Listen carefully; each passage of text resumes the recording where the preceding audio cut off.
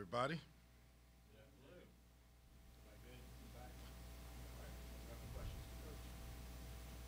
Kenny, you mentioned after the scrimmages you hadn't penciled out a starting five yet, and that you wanted them to kind of make it hard on you to come to that decision. With the exhibition tomorrow, have you come any closer to maybe penciling out your starting five or the rotations? And if so, did they make it hard on you? Um, Good question. I have not came up with a starting five yet. The way I'm viewing this is I'm allowing them to make my job hard or easy. I look at this like I got 12, 13, 14 guys, 15 guys. I hate to say it to you, I'll start any of those five. I don't care who they are. I just need, and it's more important how you finish a game than how you start. But also, I want there to be competition everywhere. Um, One of the things that I've talked about is defensively, desperate. If I have a group on the floor and the other team is scoring easy, another five may come in. I want the pressure to be on them to know that we're trying to pitch shutouts. Doesn't mean that we are, but we're trying to. It means they may make a shot, but it'll be a hard shot that they're making. There will be pressure all over the floor, and that's going to dictate how long you play, who's on the floor, all of those things. So I have not made up my mind who I'm going to start yet. A lot of people are very anxious, players and coaches, wanting to see who's going to start that first five in this game tomorrow. But for me, it's more about, how you play when you're on the court. I'm evaluating every single player. So Kenny, what do you want to see from your guys tomorrow night in against competition for the first time? What will make you happy out there? I want the guys to play with a confidence, with a fire. Um, I want them to show that all the conditioning that we're doing, we can play fast. I want us to be physical. I want us to be connected. I want there to be um, chemistry on the floor, chemistry on the bench from the players, cheering for those that are in the game. I want us to look like a unit that cares about each other. Those things are important because if we're going to be a really good team, it's not going to be one guy, two guys. It's going to be a group of guys that have all bought into each other and that they're doing this together. Hey, Ba- go ahead. Based on what you've seen so far, are you confident you're going to see that list that you just named? Um, I know what I'm asking for, Russ. I think that I think they're capable. I've seen it in spurts. I need to see it consistently. I need to see it when lights are on. I need to see it, when times are hard, not when times are good. There's a lot of dynamics to this that, you know, in a practice against each other, yeah, you see it. And we have gotten better. But when the lights are on and you're playing another competition, another team that's competitive, that's just as talented as you or more talented than you, I need to see it then. Hey, Kenny, have you, heading into the scrimmage, you said that you had Sky and Trey matched up against each other, but now that you're actually going to be playing someone else this week, have you started pairing them together on offense and defense, and have you seen anything there? I have not. I flipped it. I put Sky and Mike against Mike and Trey against Sky. Now I put Mike and Sky together against Trey. I'm trying to find out who's going to fight, who's going to have, quote unquote, the lesser talent and make it hard on the guys with the more talent. And I got time. I know the games are coming up, the exhibition games, but I'm using every single moment to put these kids in situations where I want them to win in practice and I want them to know why I'm doing what I'm doing.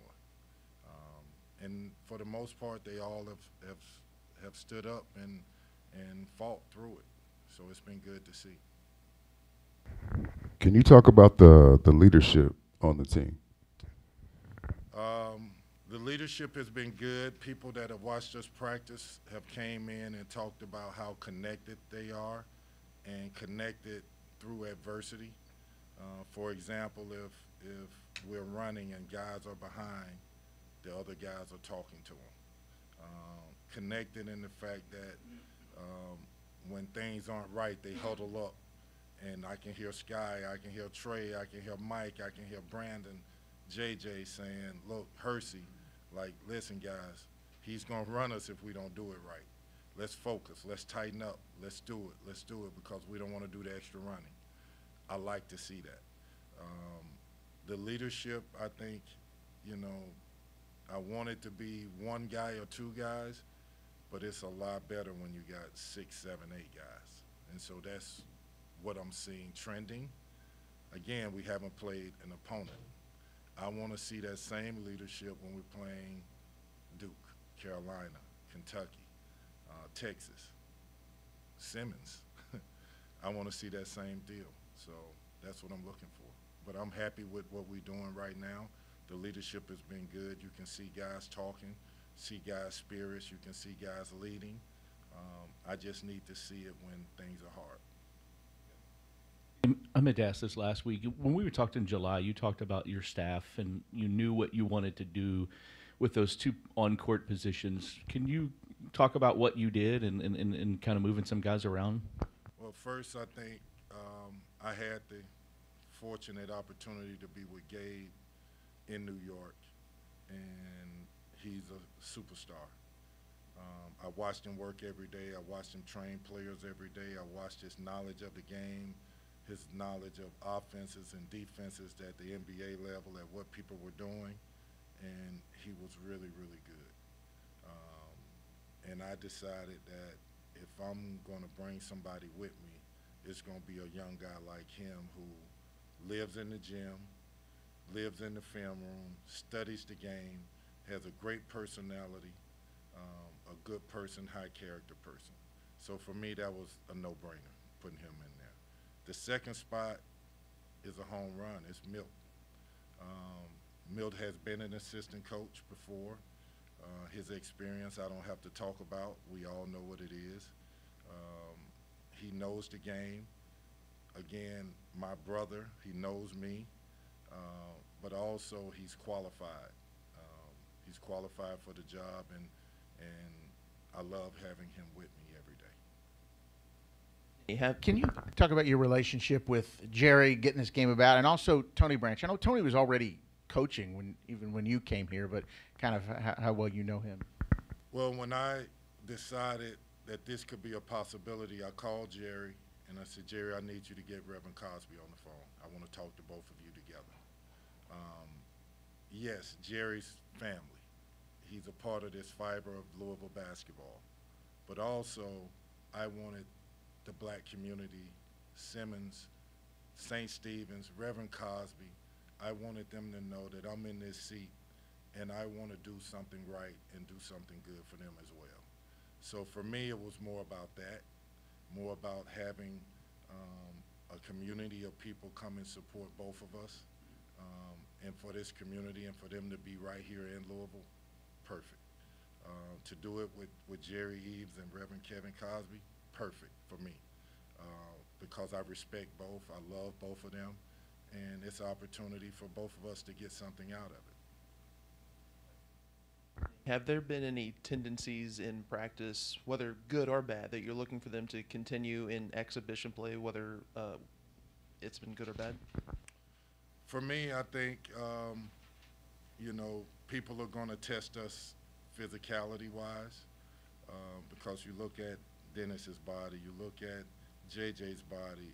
Yeah, they're good basketball players, but they're slender. And, you know, college basketball is going to try to, it's physical.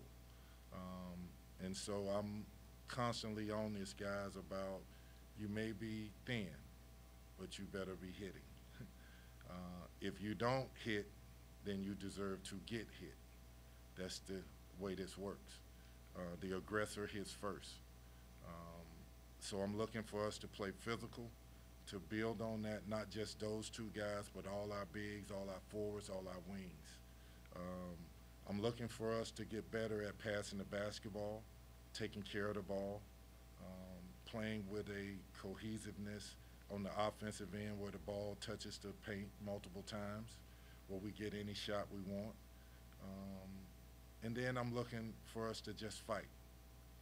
That's the big one for me, just fight. Fight, not a fist fight, but fight to be disciplined in what you're doing to make sure that you're successful. Let the other person know you're in a hard competition and that you're playing it to win. Those are the things I'm looking for. Yeah, Kenny, you've talked about Sky, obviously, as your primary ball handler. How confident are you so far in Ty Lore and being able to relieve him at times and run point? Very confident. Ty Lore and Hersey, to be honest with you. Ty Lore is quick, fast, he's aggressive, he's fearless. He's going to help us this year. He's really a good basketball player. There are things about the college game he's going to learn. And I tell all the freshmen this, it's unfair to you, but you're going to have to learn on the fly. And you can't be a freshman. And it's hard when I say that for them to understand exactly what I'm saying. If you play like a freshman like this, the speed of the game is too fast for you. The physicality of the game is too fast for you. The ability to think and anticipate is too much for you. Then you need a year or two to figure it out. And we can't be the team we need to be. In order for us to be that team we need to be, we got to figure it out fast. Our freshmen have to figure it out fast. And I need Ty Lore to do that, as well as Caleb and Curtis, who also is a very good basketball player who I have played him at the point a lot. Kenny, just speaking about Dennis specifically, given Danny's history in working with bigs, how have you seen their work together on the court, and just that sort of like mentorship grow since Dennis has arrived here on campus? I think all the coaches have done stuff with Dennis, and Danny's done a great job after practice of grabbing Dennis for 10 minutes and just taking him through stuff that he has to do. Dennis is a sponge. This is hard for Dennis. At 7'1", being able to not just stand under the basket and let offenses come to you and you try to block a shot the way that he did in high school is hard. I'm asking him to play on the perimeter defensively. I'm asking him to play offense on the perimeter and cut to the post. I'm asking his movements to be better, and he's embraced that. Now, you may look at it and say, okay, why would you do that? I'm trying to develop a force.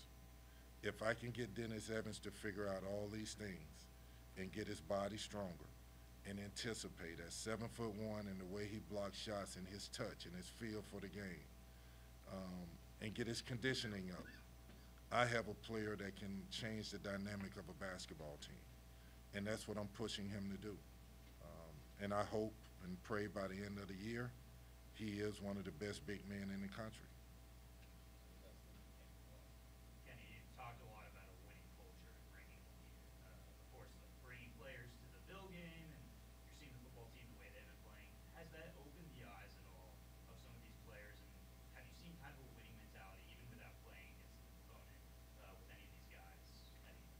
I think the first thing is when you talk about, example, volleyball, and you see that atmosphere. You talk about the Notre Dame game in football, and you see that atmosphere. What you're watching from their standpoint is support of a winning product, and they want to be a part of that. I think you have to be blind if you don't see it as an athlete and say, guys, if we pour into this, they're going to come and support us like crazy. We got to pour into this, and not take it for granted that we're just a basketball team and basketball players that, yeah, in our minds, in our world, people know all of us. You go in California, they still talk about Scott Clark, along with Dennis, along with Trey, Hersey as well. But now I put you in this environment, you have an opportunity to get a whole community behind you, and it becomes national. So I hope they're watching. We talk about it, and they understand the importance of having a great fan support. They understand that. They're seeing it firsthand on winning products. They still talk about, at times, the games we played last year when we wasn't winning and the fans were great. They still talk about that. So I think they're seeing it and learning from those teams. Kenny, for so many years, results in exhibition games have kind of been an afterthought. But for this particular group, how important is it for them? I know you're going through the process, but to get off on the right foot. You said the key word, the process. I probably would not talk about winning the game. I'm going to talk about being fierce. I'm going to talk about being desperate. I'm going to talk about being the aggressor. I'm going to talk about things that the process will take care of the win. I need them to embrace that. I'm going to talk about if I got a group on the court and you're not playing to pitch a shutout for 4 minutes, then I'm putting another group in. And I want that group to try to pitch a shutout. So I'm trying to create, through the process, a culture of fighting, a culture of perfection defensively, a culture of togetherness offensively, to where it'll take care of wins and losses, and we'll see the end result of that. All right, thanks, Coach. All right, guys.